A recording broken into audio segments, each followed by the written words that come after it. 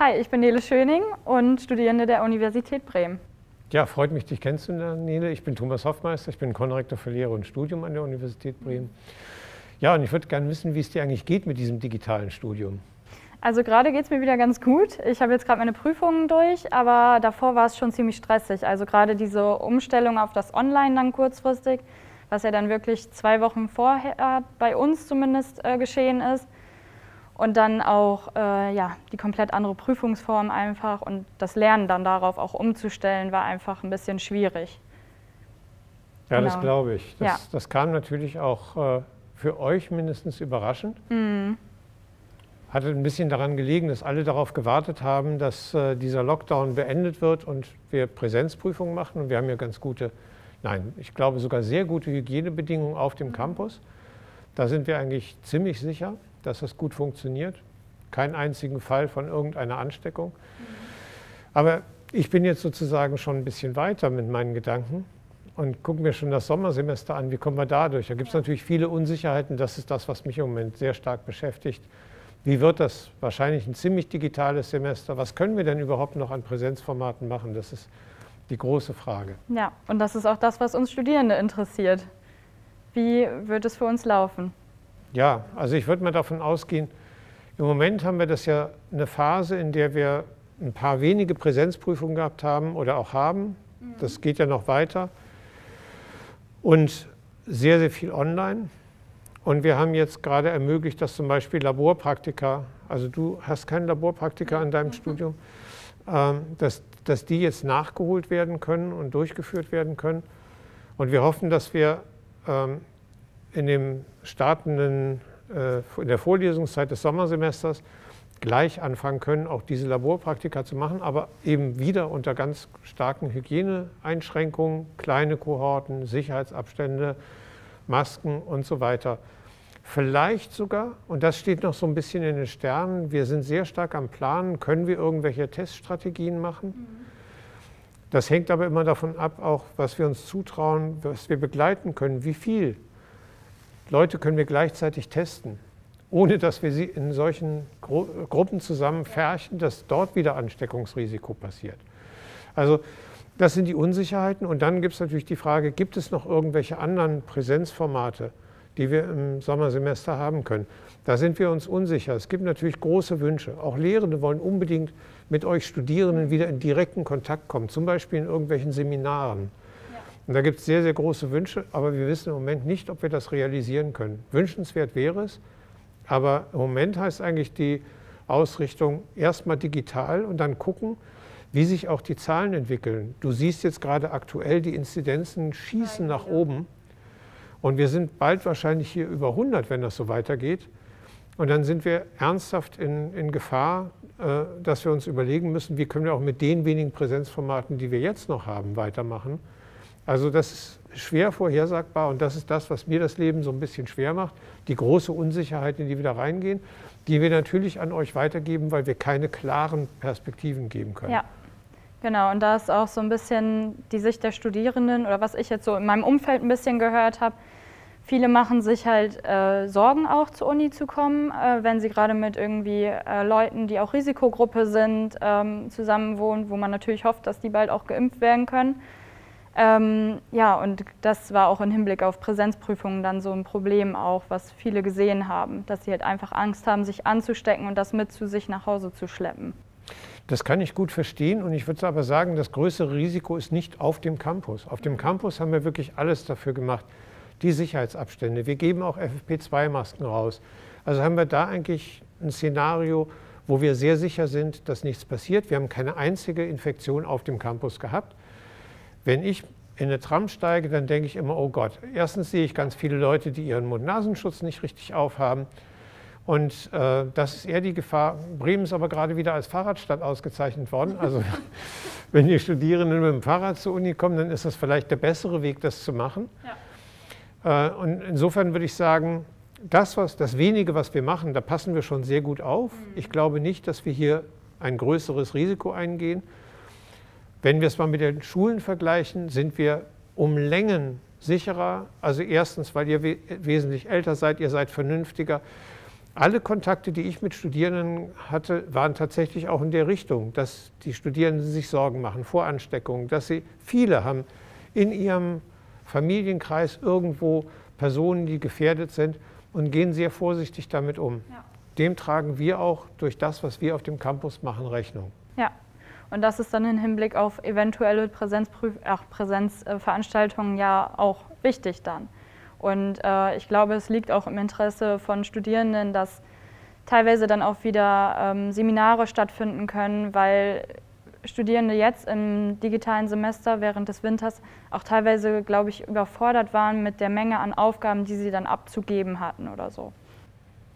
Ja, das ist etwas, was mir sehr stark berichtet worden ist. Also wir haben natürlich auch Umfragen gemacht, weißt du auch, du hast sicherlich daran teilgenommen, Studierendenbefragungen, das machen wir dieses Jahr auch nochmal.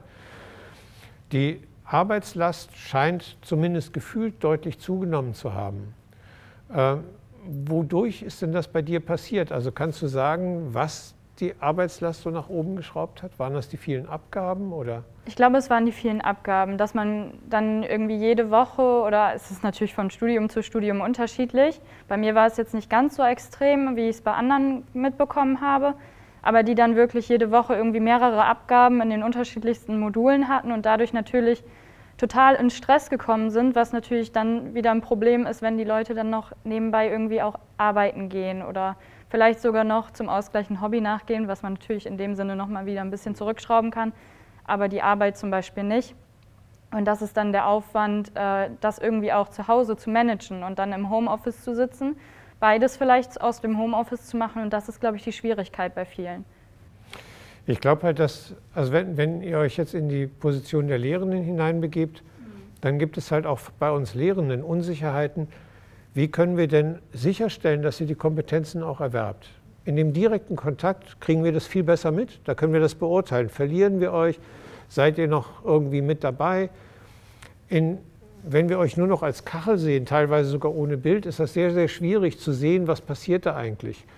Ist der Kompetenzerwerb wirklich gesichert? Und dann haben wir auch ganz große Unterstützung durch das Zentrum für Multimedia in der Lehre, die gesagt haben, was gibt es da alles, was gibt es alles für Tools, die ich benutzen kann, um tatsächlich das Lernen zu unterstützen. Und das haben viele natürlich umgesetzt. Das führt aber dazu, dass wir sozusagen mehr Überprüfungen versuchen zu machen, um zu sehen, kommt denn das, was wir da mit euch machen wollen, auch wirklich an? Wird das umgesetzt? Und das macht wahrscheinlich auf eurer Seite mehr Arbeit. Übrigens auf der Seite der Lehrenden auch.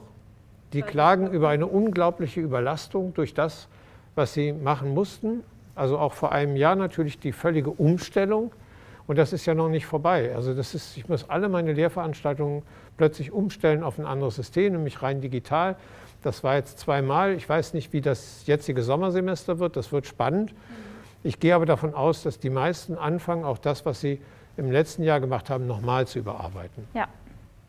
Das dann auch anpassen im Hinblick auf die Prüfungsergebnisse wahrscheinlich, die jetzt rauskamen wahrscheinlich. Da kann ich dir eine beruhigende Nachricht geben. Es hat sich nicht verschlechtert. Ja, manche Studierende sind dann natürlich auch überfordert mit diesem hohen Aufwand an Aufgaben.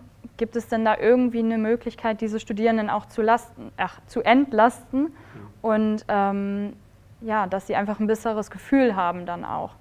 Also ich glaube, Studierende müssen als erstes mal verstehen, sie sind die Einzigen, die tatsächlich die Arbeitslast, die sich durch mehrere Module, die ja gleichzeitig angeboten werden, häufig jedenfalls, ergibt.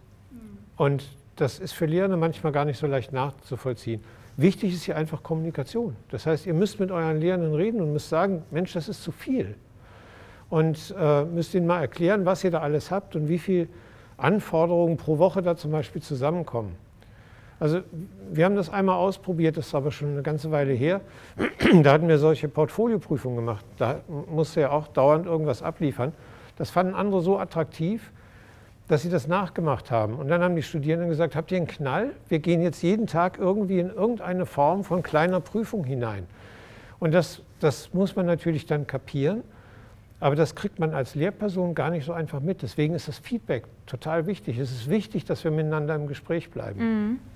Das ist wahrscheinlich dann auch nochmal dem geschuldet, weil die Lehrpersonen hängen natürlich auch nicht mehr zusammen in einem Fachbereich zum Beispiel jetzt und können sich natürlich auch nicht mehr so austauschen wie vorher wahrscheinlich. Ne? Ja, das tun die teilweise schon und wir haben auch gesehen, dass gerade unter diesen Corona-Bedingungen haben sich ganz viele Zirkel von Lehrenden gebildet, wo Lehrende sich austauschen, wie können sie denn eigentlich diese Methoden, die sie jetzt vorgeschlagen kriegen, umsetzen, wie können sie sich gegenseitig unterstützen. Trotzdem ist es natürlich so, dass jeder es irgendwie ein bisschen anders macht und vorher war das Studium schon ein bisschen heterogen, hing immer davon ab, was für eine Idee von Lehren und Lernen der Einzelne oder die einzelne Lehrende hatte. Das heißt, da gibt es Variabilität, ist vielleicht auch gut, ansonsten wäre es furchtbar langweilig, wenn immer dasselbe käme.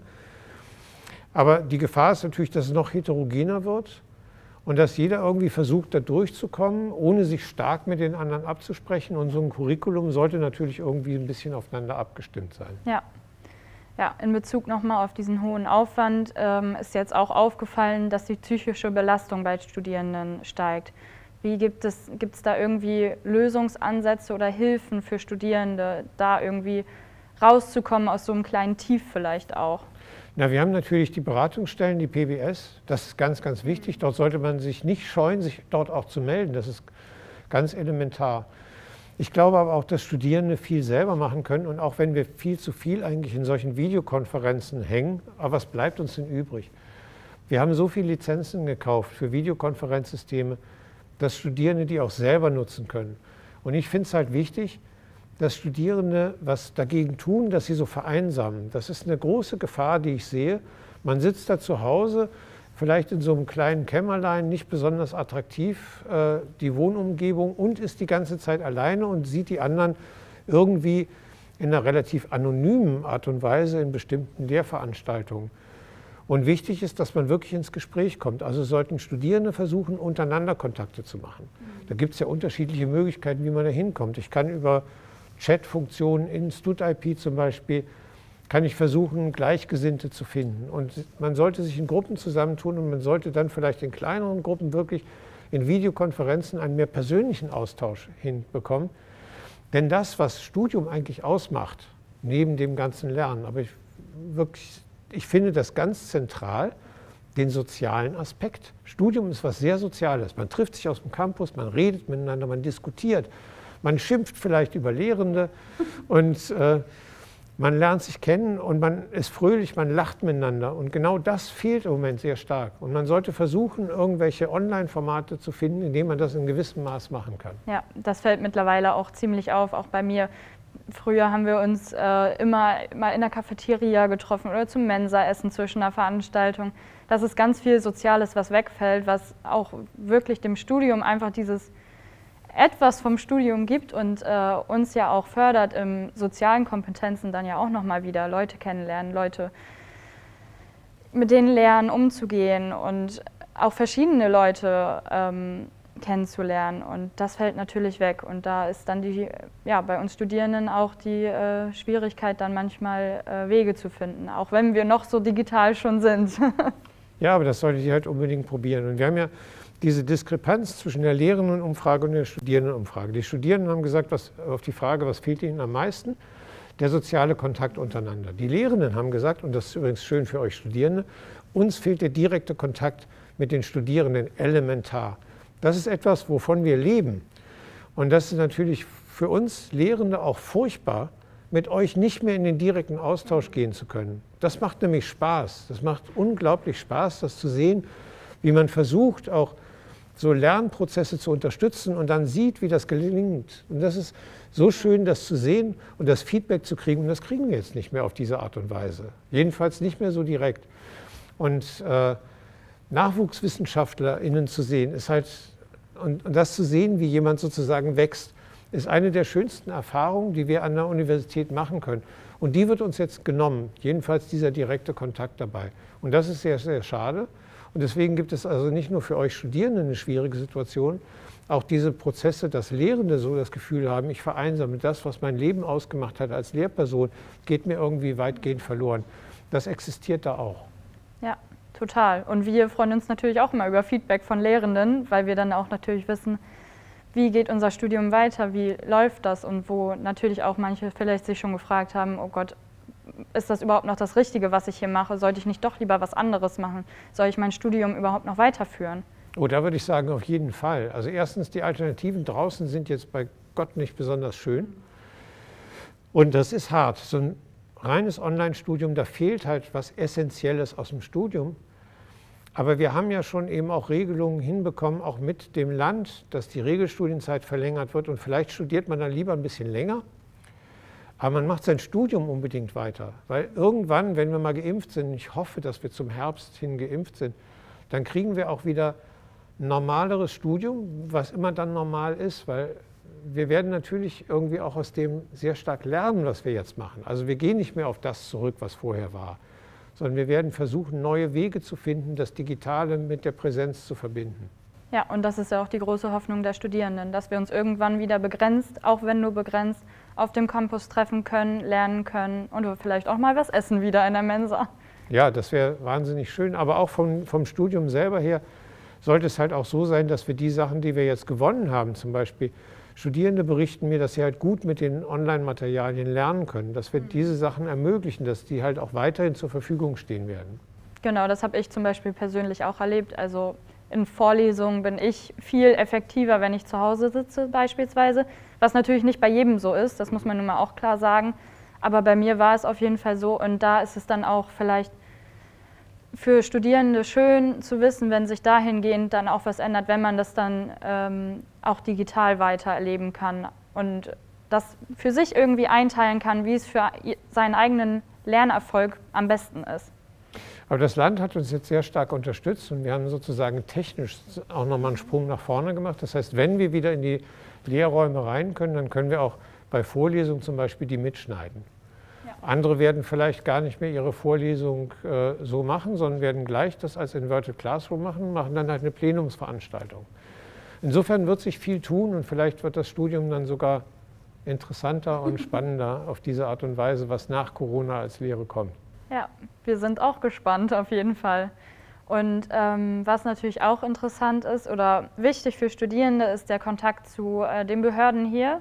Und ich habe teilweise in meinem Umfeld auch gehört, dass der Kontakt zum Beispiel zum zentralen Prüfungsamt oder zu anderen Behörden hier an der Uni schwer gefallen ist, da sie dann irgendwie per E-Mail oder Anruf auch keine Antwort bekommen haben oder also per Anruf niemand rangegangen ist, per E-Mail keine Antwort bekommen haben.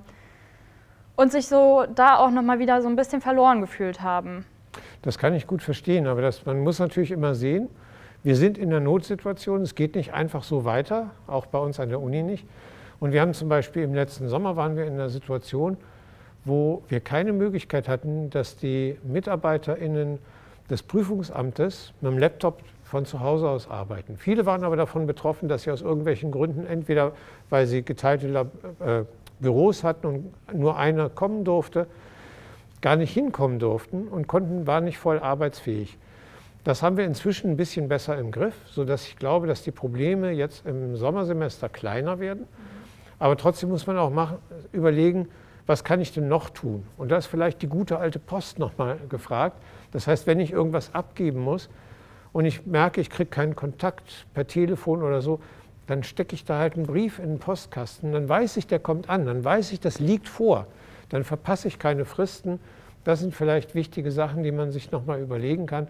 Und ich kann nur sagen, unsere MitarbeiterInnen im Prüfungsamt, die tun eigentlich alles, um das möglichst hinzukriegen, aber die sind erstens von Krankheit auch betroffen, die sind davon betroffen, wenn sie Kinder haben und durch ihre Kinder beispielsweise durch eine Infektion hier nicht auf den Campus kommen können.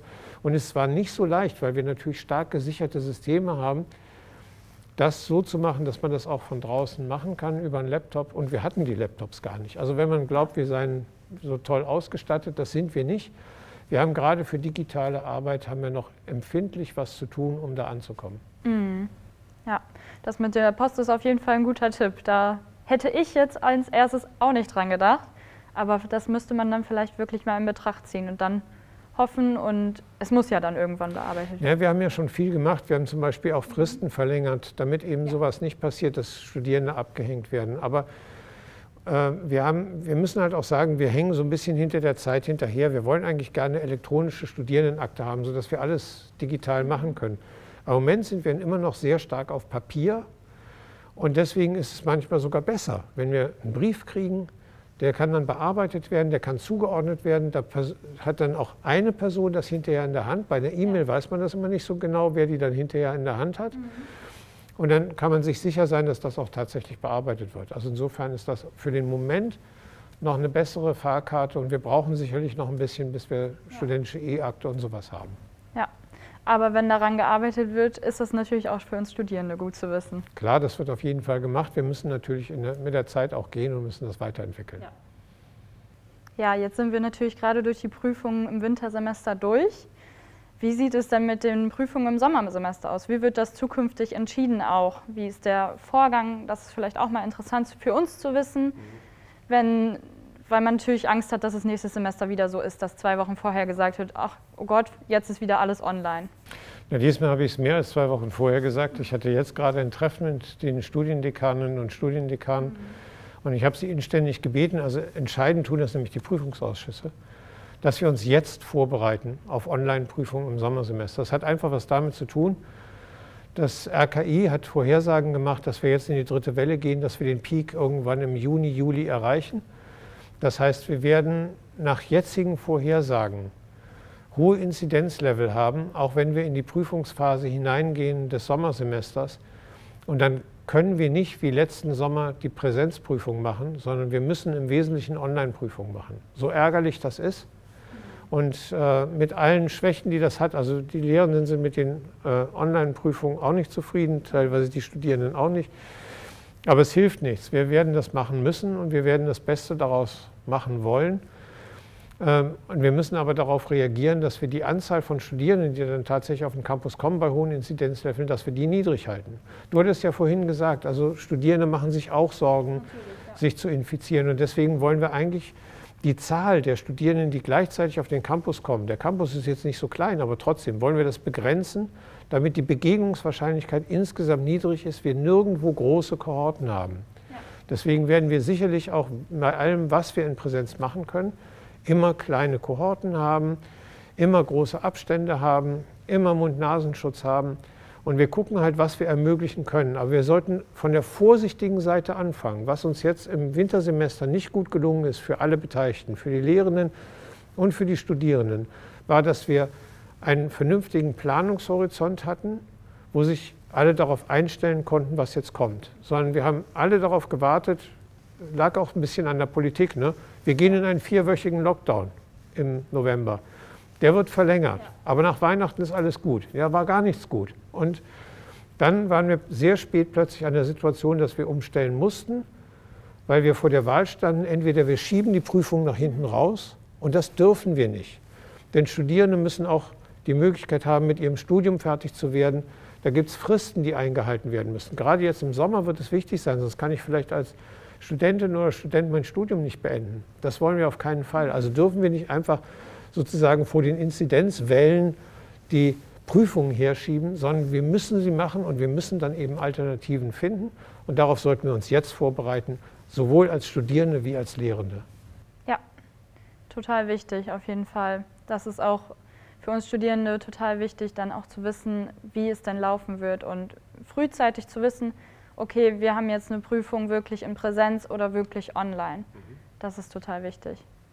Ja. Gibt es denn noch was dir wichtig ist, den Studierenden mitzuteilen?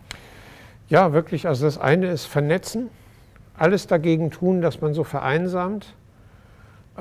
Ansonsten auf jeden Fall weiter studieren, versuchen das Studium so gut wie möglich zu bewältigen, aber mit anderen zusammen.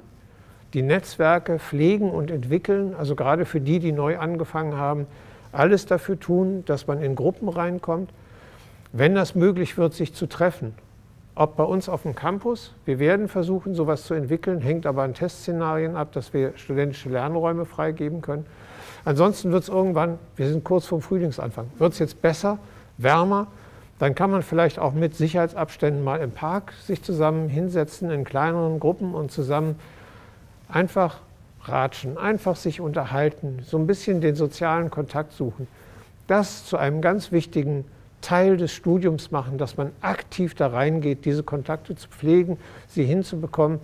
damit das weiterhin Spaß macht, auch wenn das Studium so ein bisschen anonymer geworden ist, der direkte Kontakt in den meisten Lehrszenarien halt fehlt im Moment. Und ansonsten weitermachen, durchhalten und möglichst die Laune oben halten und vor allem, wenn irgendein Problem auftritt, sofort melden. Sowohl bei den Lehrenden wie, wenn ich merke, ich schaffe das psychisch nicht mehr, auf jeden Fall Hilfe suchen bei der PBS, sich dort anmelden, ein Beratungsgespräch holen, vielleicht Hilfe von außen holen, damit man nicht unter so einer Situation zusammenbricht. Das sind extrem herausfordernde Situationen. Und man sollte auch nicht sagen, oh, ich bin schwach, ich kann das nicht, sondern man sollte sich überlegen, das ist eine völlig außergewöhnliche Situation, für die sind wir nicht gemacht als soziale Wesen. Und es ist völlig okay, sich Hilfe zu holen. Es ist völlig okay, das zuzugeben, dass man in ein Problem hineinkommt. Man sollte offen damit umgehen. Nur so kommt man auch wieder da raus. Ja, und apropos Laune, wie startest du denn ins neue Semester? Ich freue mich auf die Lehre. Ich versuche das Beste mit meinen Studierenden daraus zu machen. Und ich bin sehr gespannt, was ich von denen auch zurückgemeldet bekomme. Ich versuche halt jedes Mal irgendwie ein Stückchen was zu verbessern. Und ansonsten hoffe ich, dass ich als Konrektor die richtigen Entscheidungen treffe und dass wir das auch als Universität schaffen, durch diese Zeit gut durchzukommen, dass die Konflikte nicht zu groß werden und dass vielleicht wir mehr Möglichkeiten kriegen über das Sommersemester, als wir im Moment denken. Dann bin ich wirklich glücklich. Und ansonsten hoffe ich, dass wir das alle gut durchstehen und dass wir irgendwann mal geimpft sind und dass wir dann in eine andere Phase hineinkommen, in der das auch wieder besser wird, das Zusammenarbeiten und das Treffen von Kolleginnen und Kollegen. Ja, das sind doch schöne Abschlussworte. Damit bedanke ich mich für das wirklich angenehme Gespräch und die schönen Aussichten teilweise dann auch und auch die Empathie und das, was dazu beiträgt, uns auch weiterzubringen in diesem Studium. Ja, ich danke dir für das Gespräch, weil das wichtig ist, dass Studierende mir halt auch mal erzählen, was eigentlich bei ihnen gerade los ist und diesen Kontakt zu finden, das ist ganz wichtig. Herzlichen Dank. Ja, herzlichen Dank.